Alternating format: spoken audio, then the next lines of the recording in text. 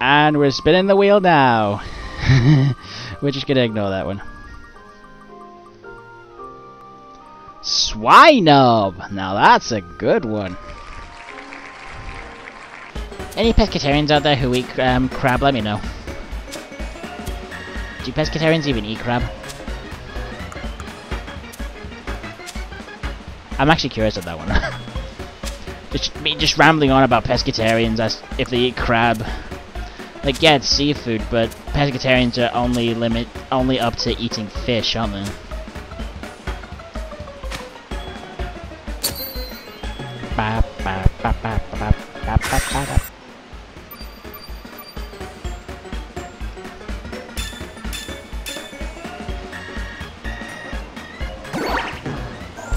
Now, if we go into this cave, Swinub is the only thing that spawns in there.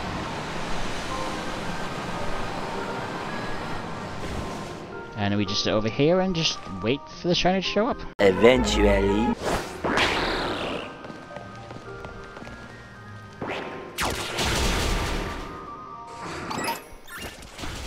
Oh, there's one! Haha!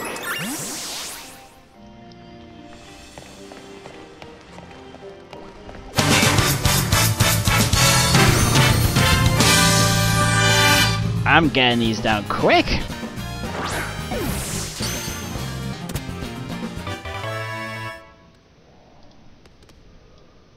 Alright, let's have a look at this, see if it's got a mark. And it has a mark! Ooh, lucky ducky! Let's see what it's got. And as I said, we're gonna keep going until the sandwich runs out. I swear if it's that unsociable. The excited Swinub the Giddy! Oh, that's fantastic, that! Oh, that's a good one to have. And this is the Swinub we just found. We shall level this bad boy up into a nasty pasty mama swine, which apparently is very giddy according to his mark. He's asking for more, is he?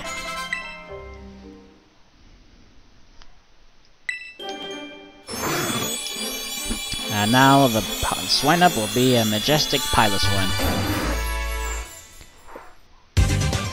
Hey! We got a follow!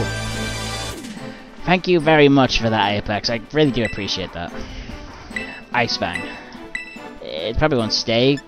There's a good chance these guys probably won't be battling anytime soon, but it's just good to keep an eye on things. But yeah, if you want to see the reaction to finding this, exclamation recent will... Well, it's weird seeing Pilot Swine's mouth. Have you tried to shine hunt any of the... Well, that's what this whole challenge is about. Like, I'm only going to be shiny hunting Pokemon from the DLC. I'm not gonna lie, Mamoswine's gender difference has to be one of the best ones in the game, because it makes sense, because it increases the size of the tusks if it's a male.